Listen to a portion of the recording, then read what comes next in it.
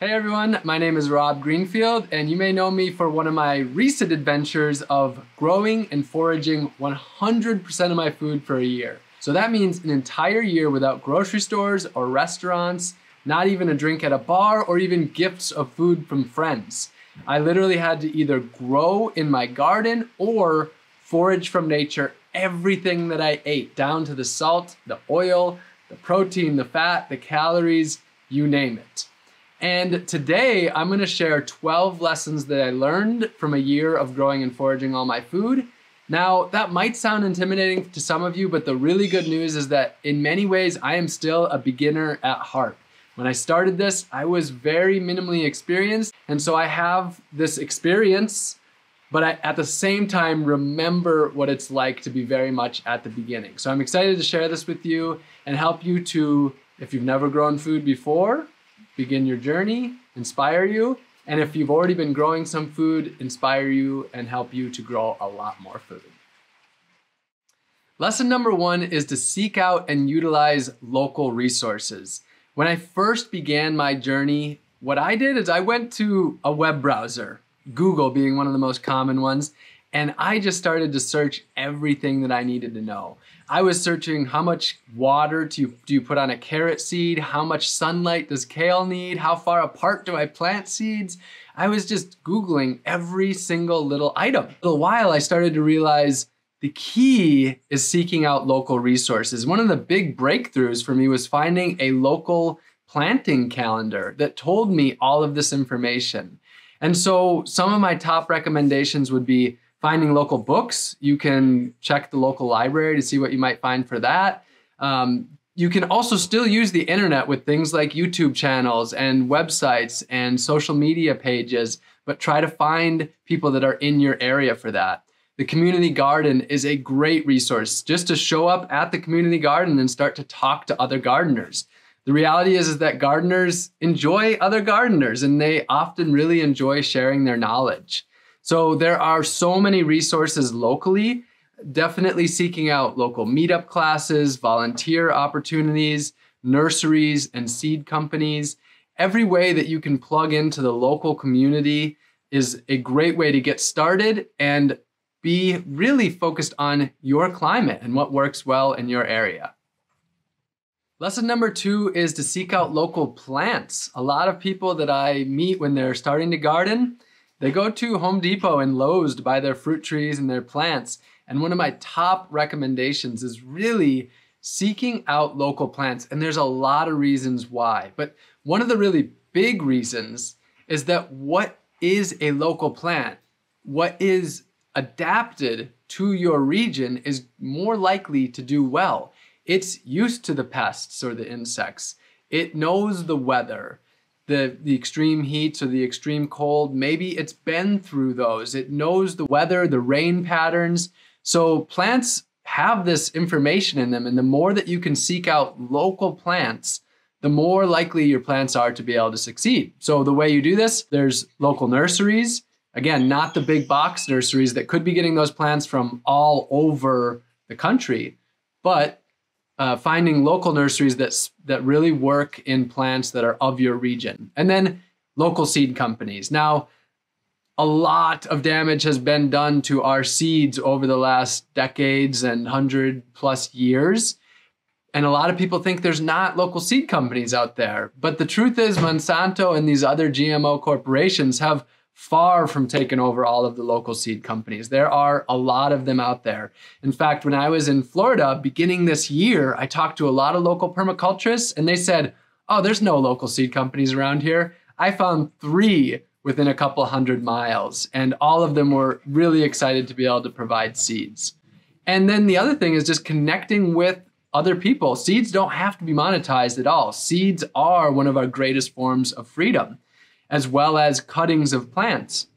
So when you're going to other community gardens or you're stopping in people's front yards that are growing food and you're talking to them, you can either trade or purchase for plants that are growing in that area. And that's one of the best ways to seek out the plants that do really well and will help you to grow more abundantly and easily.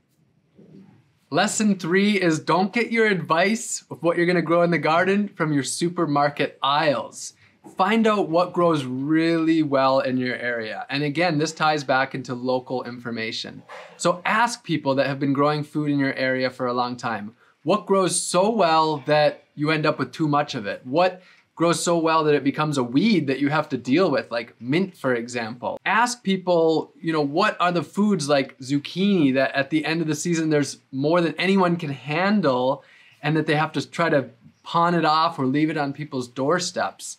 So find out what has the fewest pests, what can handle the lack of rain or the abundance of rain in your area, what can handle the extreme heat.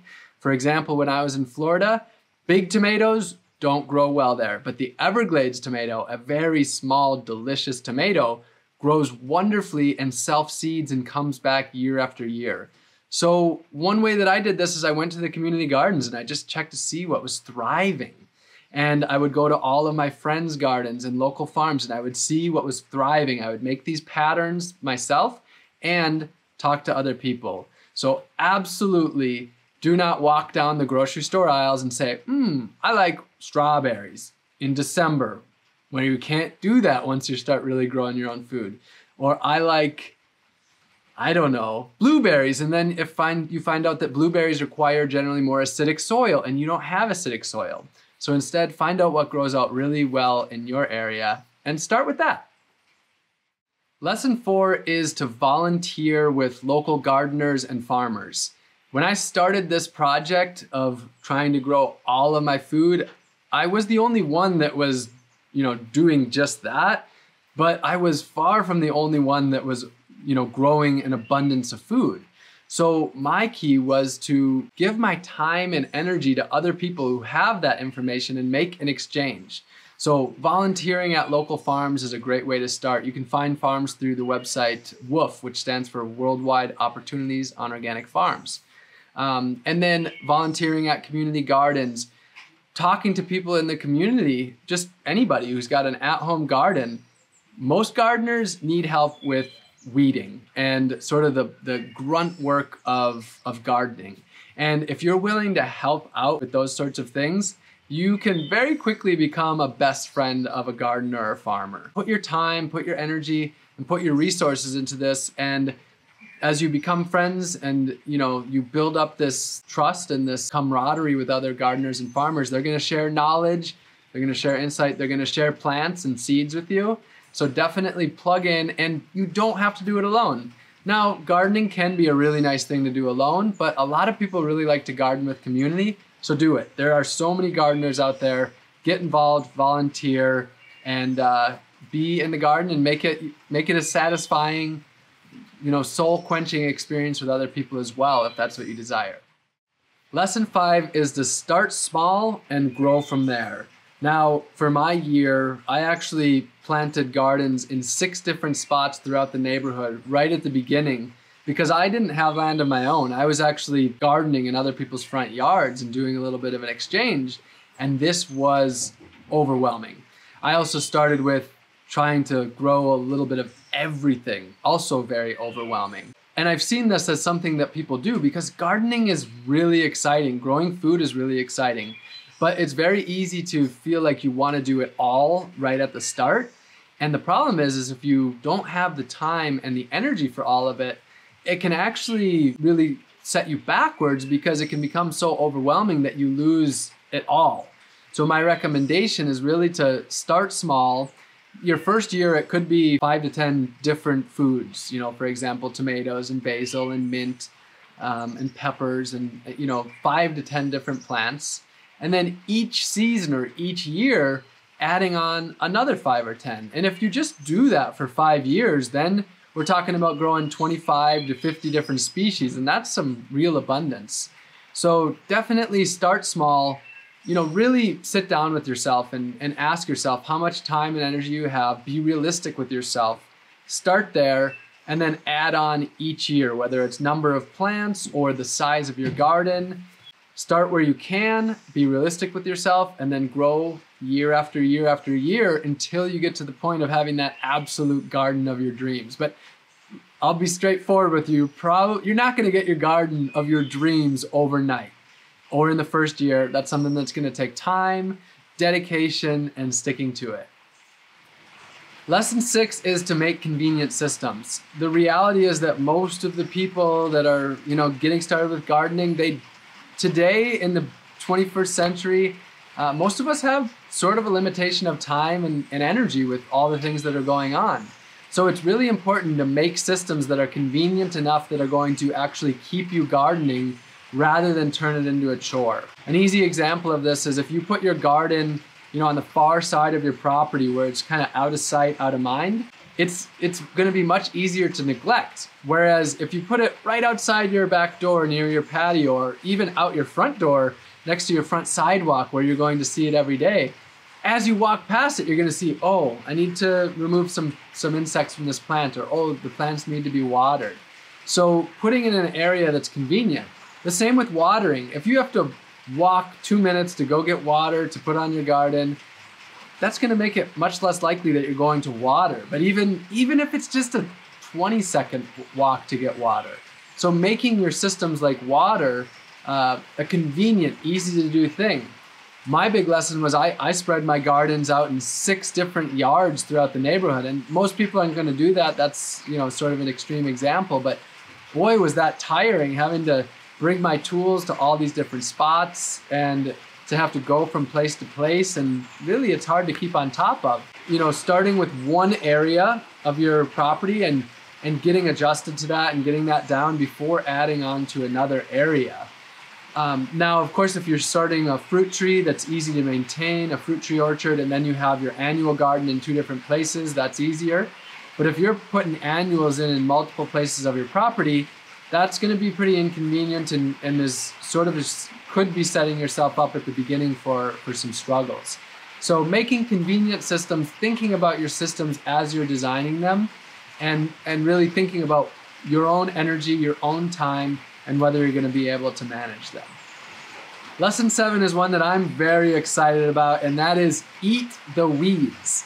I can't tell you how many gardeners that I meet that are just pulling out every weed that they find in their garden, and many times they're actually cursing them and putting all this negative energy into them. And I come along and I tell them, that's edible. That's lamb's quarter or purslane or dandelion or pokeweed. There are so many plants that we are pulling out and destroying that not only turn out that they're edible and nutritious, but a lot of them are more nutritious than the very plants that we're growing.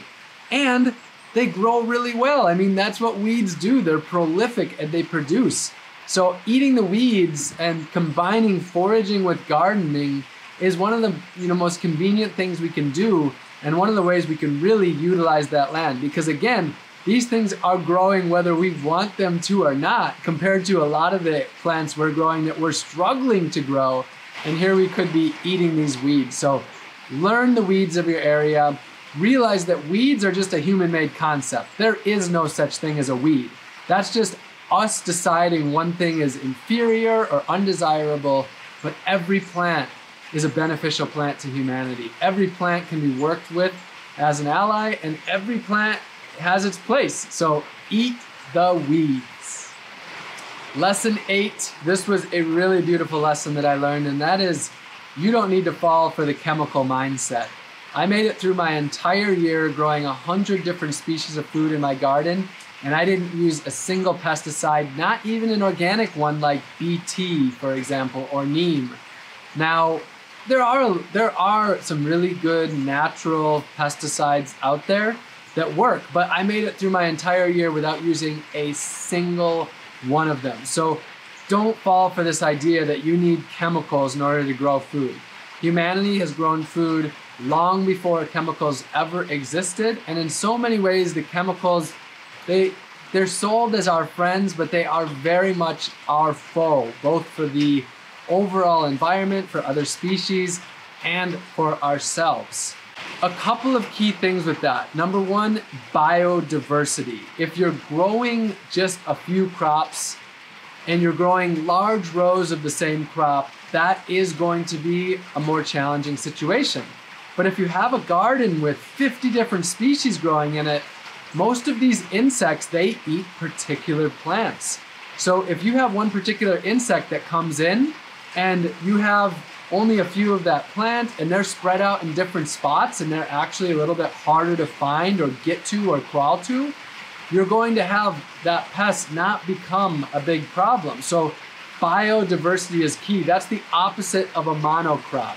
Another really big one is to grow an abundance of plants. Honestly, if you have just a few plants on your balcony, if you have a couple of pests, it's gonna be a lot harder to not focus on those pests and to feel that. But if you have a garden with many more plants in abundance, you're going to have a much easier time accepting it. And I'll give you one example. One of the gardens that I had, the person who owned that land that I was gardening on, she would come out and her focus was always on, oh, the kale has aphids or the cucumbers have caterpillars on them. She would always be focusing on that one or two pests. And my response was, yeah, but we've got 50 different species and the other 48 have no problem whatsoever right now. So because I was growing an abundance of plants and again, diversity, I didn't have to worry about it. The tomatoes didn't work this time. No big deal. There's other foods that are growing. So it's this chemical mindset that can really take over where you think the solution is a chemical that I can use. But really what you want to look at is also, why is this a problem in the first place? You can look at plants having an immune system just like we do, although they don't have an immune system. But if you think about it, if you let yourself get weak, other bacteria or viruses are more likely to be able to come in and penetrate our systems and make us unhealthy. And if our plants are weak because they're not getting enough nutrients, the soil is poor, they're not getting enough water, that's what opens them up more likely to insects or what we call pests that are going to be problems. So thinking holistically about taking care of the plants first and foremost is another really important one, to avoid the chemical mindset, instead be in the mindset of working with the plants, asking them what they need and giving them what they need in order to thrive. Lesson 9 is to transition into perennials. Now, a lot of permaculturists out there are pretty much anti-annuals, but one thing you'll see at Wild Abundance is they do a mixture of perennials and annuals, and I think that is a really good way to do it. For me, when I was just getting started and I was trying to go from growing literally 0% of my food to growing 100% of my food, I found that the best thing to do was to do a mixture of annuals and perennials, because annuals are going to give you quick production and they're going to, within a couple of months, within a few months of starting your garden, you can be eating a lot of food with annuals. Perennials, on the other hand, are going to take more time to really start producing. So if you don't know the difference between an annual and a perennial, an annual is something that basically produces once and then it's done. Generally things like arugula or kale or broccoli, these are annuals. Although you can have annuals that last a long time and you keep cutting and getting more. But the idea is the plant goes through one cycle and it dies. Whereas perennials, you plant them and the idea is they'll live for years, decades, potentially even centuries. The oak is an amazing example of a perennial. There's oak trees out there that have been producing acorns for hundreds of years. Fruit trees like apple trees, pears, plums, if you're in the South, mangoes, for example, these are all perennials. And there's a lot of perennial greens that keep coming back year after year. Rhubarb is a great perennial. You plant rhubarb and for 25 years you can be getting rhubarb. Versus lettuce, you're replanting that over and over. So my suggestion is to start with a mixture of annuals and perennials, but in time phase the annuals out to more and more perennials. And the reason why is that perennials generally are more able to work with the environment as far as being able to handle drought. They don't have as many pests. They don't need to be cared for as much. They don't have to be planted each year. And so for one, they take a lot less time and energy and they just keep on producing. And secondly, they're a lot more resilient to weather, to insects, to the general struggles of gardening. So Start with annuals and perennials, continue with annuals and perennials, but move more and more into perennials over time. Lesson 10 is let thy food be thy medicine. So during my entire year of growing and foraging all my food, I never got sick once. And one of the rules was no pills, no pharmaceuticals. My food was my medicine. I had to grow all of my own medicine or forage my own medicine as well. And so there's a lot of obvious foods that are medicine. You have things like ginger or turmeric or garlic or elderberries, these really medicinal foods. But the reality is that every single thing that we eat is either our medicine or our internal destroyers. Every food that we put into our body that is healthy, that is providing us with nourishment, whether it be vegetables, fruit, meat, oils and fats, calories from grains, all of these are our medicine because they are preventative medicine. They are providing us with what we need in order to be healthy, whole humans. And then you have your really super medicinal foods that you can grow and that you can forage as well. So let thy food be thy medicine. That was one of the most beautiful examples for me from my year. One of the most beautiful lessons was really seeing that is possible and stepping away from this big pharmaceutical industry. The mainstream industries would like us to believe that food can't provide us with what we need and that we need these pills and all these supplements that come from them that they make massive amounts of money, billions of dollars on. But the pharmaceutical industries, big pharma, this is some of the most corrupt industries on our earth. And to be able to produce our own medicine is one of the most empowering things that we can do as humans, along with growing our own food. And these two things, totally inseparable. It's a really holistic approach. The idea of let thy food be thy medicine maybe sounds cliche. It sounds like something that was said by Hippocrates, I believe, hundreds of years ago, but it could not be more true with everything that we eat. Lesson 11.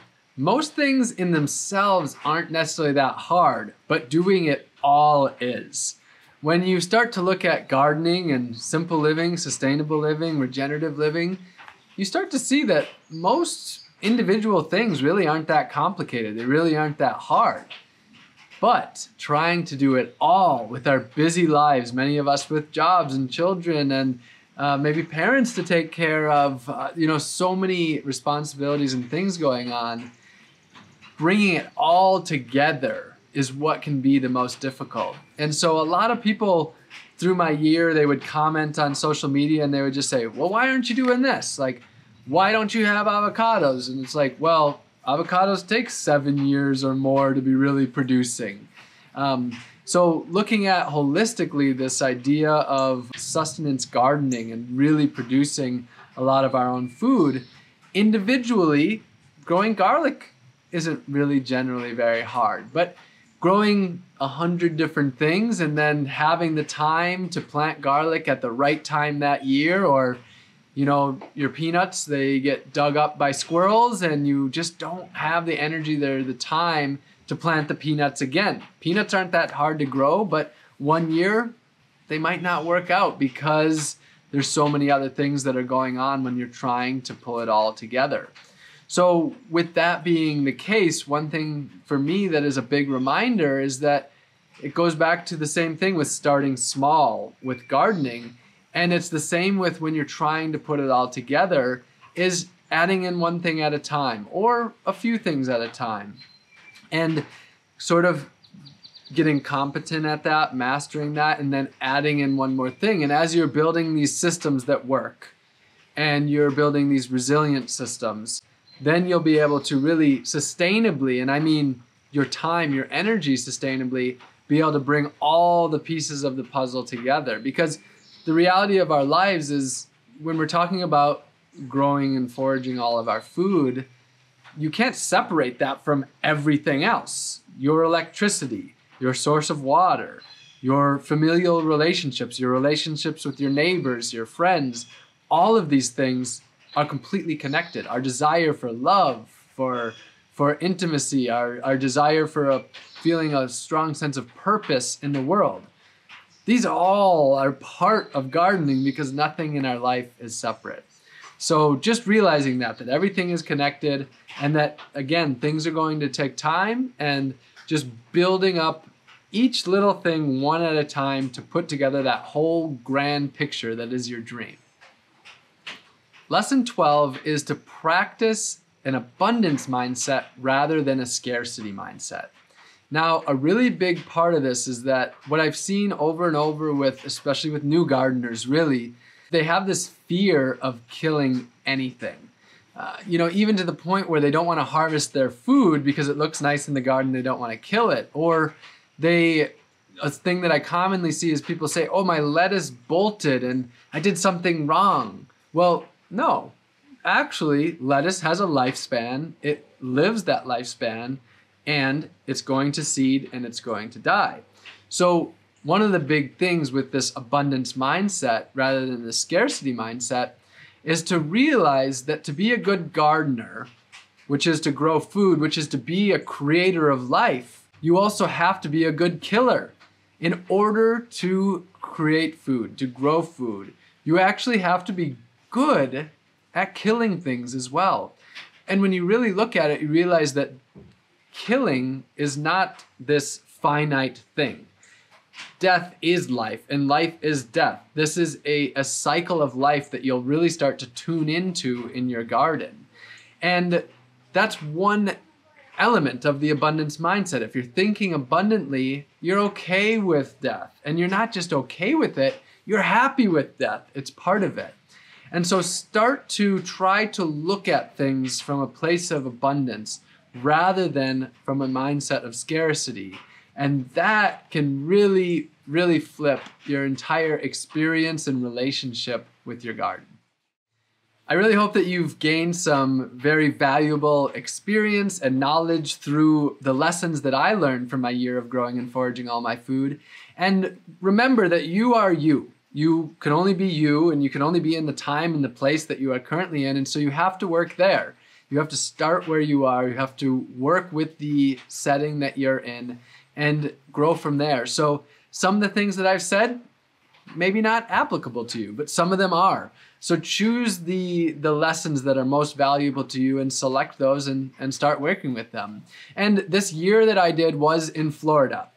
But I have to say that the greatest abundance that I've ever experienced has been in these colder climates, like northern Wisconsin, where I'm originally from. I have seen abundance there like I've never experienced in these warmer climates like Florida. So wherever you are, be excited, because the earth is an abundant place and we can live in abundance. And I'm actually planning on another year of growing and foraging all of my food, and this time it will be in a much colder climate.